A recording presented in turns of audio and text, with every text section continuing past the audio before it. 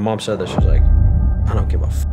I don't care what you guys do. She's like, you better take care of him for the rest of his life. And he leans over me and he's like this close to my face and he's like, what do you want? And I said, what do you want? Yeah, he said, what do you want? And I said, what? I've always said, you know, my mom's my hero, and it's true. At one point, I flatlined, and I did a few times, but they brought my mom in and had her say goodbye to me because they're like, he's not going to make it. Like, he's probably not going to make it. And, I mean, I couldn't imagine being in my mom's shoes. My mom, you know, she was like, I'm so sorry this happened to you. And my buddies also have said that to me too. And they don't feel sorry for me. You know, I told them, like, you feel sorry for me, I want to kick your fucking ass. Like, I don't feel sorry for myself. And, your mom sounds like a very special woman. Yeah, she is a fierce woman. And from childhood to now. Yeah. I mean, I've always said, you know, my mom's my hero, and it's fucking true. I wouldn't be the man I am today without her and the way that she raised me. And I mean, seeing her go through the struggles that, we did as a family, and how she lost everything and built it back up even better. It always proved to me, I was like, if my mom fucking got through it, so can I. And every time I had a hard moment in my life, I'm like, my mom went through all this shit to give me a good life. Like, I'm going to be successful. I will be successful. And, I'm very thankful to her for that. Yeah, she came in and said goodbye. And then the regimental commander, he was great. My mom was there, Colonel Graham, and they were like, what do you need? Like, to my mom. And she's like, you get his best friend here right now. If you want him to live, get his fucking best friend out here. And so they fucking cut Ritter orders. I got flown to Andrews Air Force Base, and he was flying. They flew him out to Walter Reed, to DC, and so he met us at Walter Reed. But I don't remember this, but another Marine was saying, in the Wounded Warrior Battalion, like the liaison who was there for my mom was saying that they were trying to life flight me to Walter Reed, and I like woke up, and I don't know if this is true or not, but this is what he said. That they were trying to life flight me to Walter Reed, and I like woke up and they were talking to me, or they were talking over me about like flying me and talking about putting the other Marines on the bus. And he said that I was like, I want to ride on the bus with these guys, and like turn down the fucking flight. I was like, no, I want to fucking ride on the bus with the Marines going to Walter Reed. And so they put us on the fucking bus with them and drove us to Walter Reed. And then, which I feel like would only make sense because I don't know why else I would not be life flighted over with how critical I was. So now I'm at Walter Reed. It's like 4 or 5 days post blast, and it's like August 31st or something like that, or yeah. And they like wake me up. They pull me out of intubation, pull the sedation off me, and I woke up. And, my mom's there, my buddy Ritter, he's there. And my mom's like, hey, sweetheart, how you doing? And my mom, she knows me really well. Like, she took photos and videos the whole time from the time she got to Germany to me. She took photos and videos of all of this shit, and through fucking tears. And one of the first things I said when I woke up was like, did you fucking take pictures of this or what? And she was like, yeah, I took fucking pictures, motherfucker. Like, she knew I would want pictures and videos of like my surgeries and stuff. And I mean, that's a testament to her fucking strength as well. But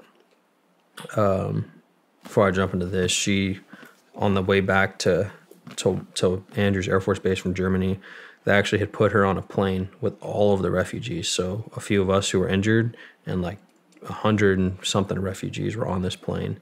My mom was saying, obviously, she grew up, 20s, in her 20s, when 9/11 happened, and I was like 3 or 4 years old. And I remember seeing it on TV, but she talked about, having a lot of biases, a lot of Americans did after that for Middle Easterners. And her first thought when she realized that all these refugees were on the plane, she thought, oh, fuck, is this plane going to blow up? Like, this just happened. Like, is this plane going to fucking blow up?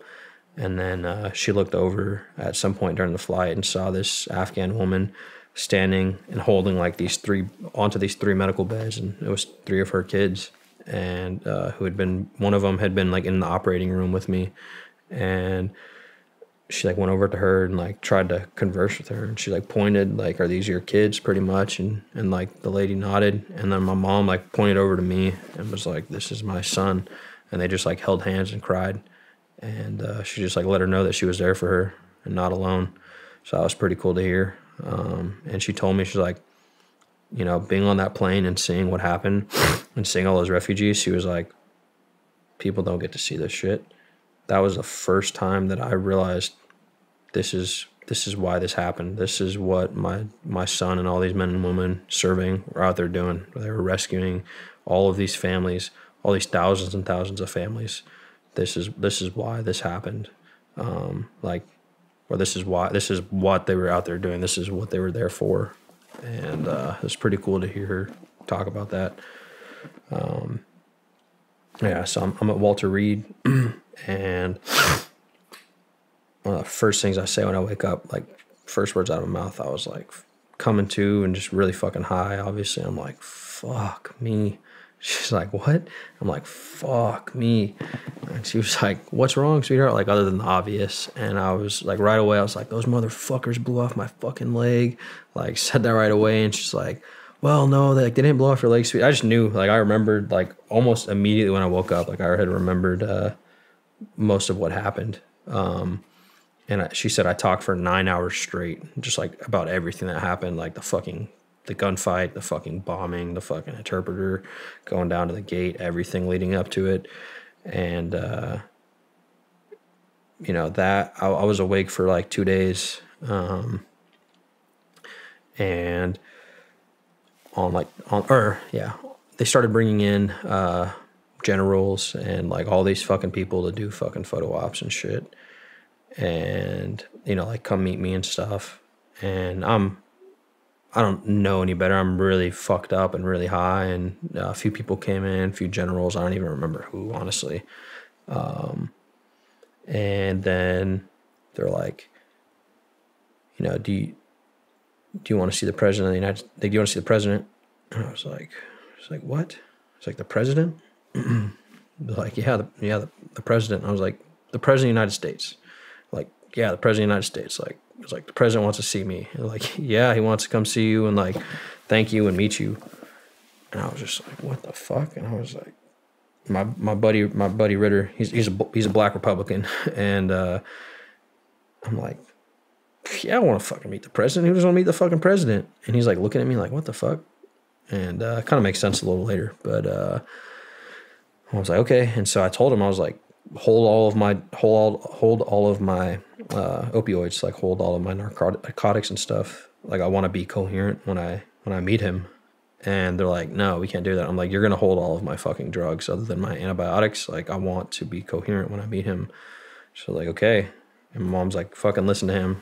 And they held all my pain meds. They're like, he's, when is he going to be here? And like, he's going to be here in about an hour. Well, 1 hour goes by, nothing. 2 hours goes by, nothing. I keep coming in, like, do you want, it's time for your meds. You want your meds? I'm like, nope, hold them. And like 3 hours goes by. It's like 4 hours at this point. And my mom's furious. Like, she's like, what the fuck? Like, where is this guy? And, she like kind of sits up, and I see her get a little anxious, and she's like, okay, like the Secret Service are coming into the floor. He's probably going to be here in a few minutes. And then this average-looking white dude with brown hair comes in the room, like presidential seal on his shirt and a black mask on with a presidential seal. And I'm just like looking at this dude, and he like pats down my mom, pats down my buddy. I'm like looking at this guy, and I'm like looking at my mom, my buddy. And this dude's just like standing in the corner of the room. I'm like, what the fuck's going on? And he's like over there. And I'm like, Mom. And she's like sitting to my right. I'm like, Mom. She's like what? And she's nervous, And I'm like, is that the president? And like everyone in the room starts laughing. And the Secret Service agent starts laughing. And he like pulls down his mask, and he's like, no. He's like, but I work for him. And I was just like, what? I was like, well, this isn't the president. It's like, do you mean you work for him? And I was like, oh my God, who's the fucking president? And just so much had happened, just had so much trauma on me. I had no idea who the president was. I didn't think it was Trump. I didn't think it was Biden. My brain couldn't make the connection. I had no idea who the president was. And I'm like, holy fuck, like this dude's going to be here in here any minute. I have no idea who the president is. And I look over at my mom, like, mom. She's like, what? Like, what's up, sweetheart? And I'm like, who's the fucking president? And she's like laughing. And she's like, what? I'm like, who is the fucking president? And she's like, are you serious? I'm like, I have no idea who the president is. And she's like, sweetheart, it's like, it's Joe Biden. And this is just me talking about what happened, but I just leaned back and I was like, oh my God. And I was like, oh my fucking God. And that's what I said. And the Secret Service dude just like beat red, like trying not to laugh. And I was like, fuck. And this dude, like 2 minutes later, he walks in with him and Jill Biden and their little entourage of people and like a photographer. And right away, like remember him coming up to me, trying to shake my hand. Like try to shake my right hand. And I look at him and I'm like, I don't have an arm. And my left arm is in this big ass cast with this giant orange fucking foam block around it. I completely immobile. All I can do is move my head. My arm's gone. I'm like, I don't have an arm. And he says, oh, and like kind of stands up and then like goes over to reach for my fingers because about an inch of my fingers are showing, and just like grabs my fingers. Doesn't greet me or anything. Just that's what happened. Just grab my fingers. And I was like, okay, that's weird. And, you know, almost immediately starts talking like about how their son served in the military. Doesn't say anything about what happened. Starts talking about how their son served in the military.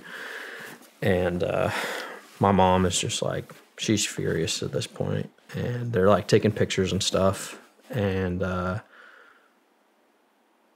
she was like, my mom said this, she was like, I don't give a fuck. I don't care what you guys fucking do. She's like, you better take care of him for the rest of his fucking life.